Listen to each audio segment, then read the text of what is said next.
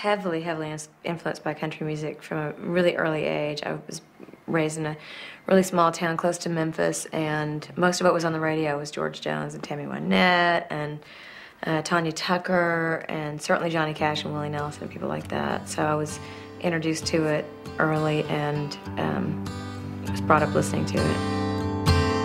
I belong a long way from here.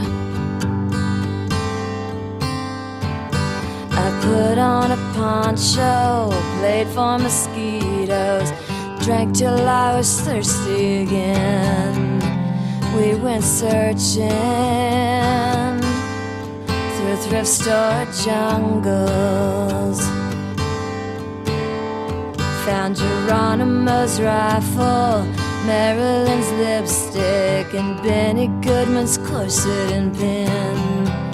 Well, okay, I made this up. I promised you I'd never give up. If it makes you happy, it can't be that bad. If it makes you happy, then why the hell are you so sad?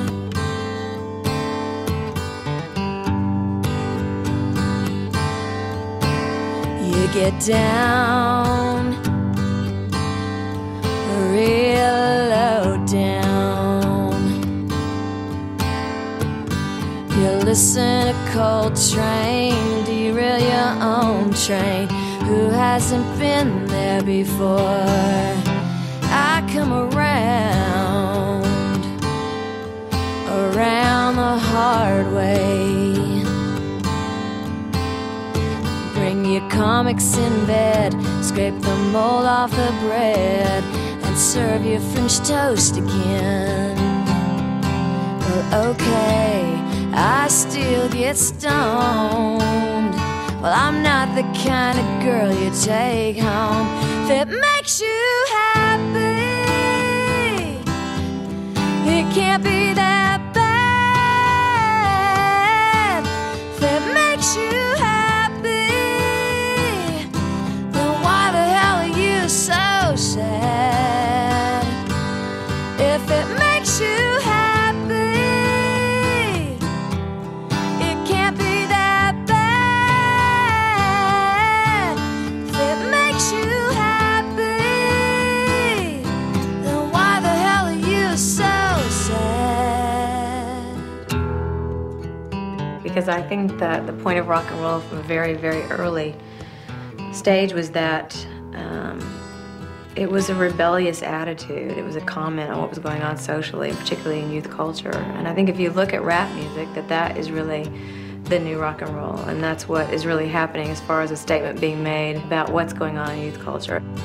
Oh, we've been far, far away from here.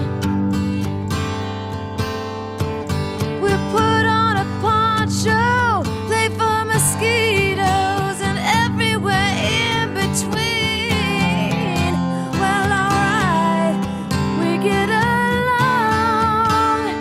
So what if right now everything's wrong? If it makes you happy, it can't be that bad. If it makes you happy, then why the hell are you so sad?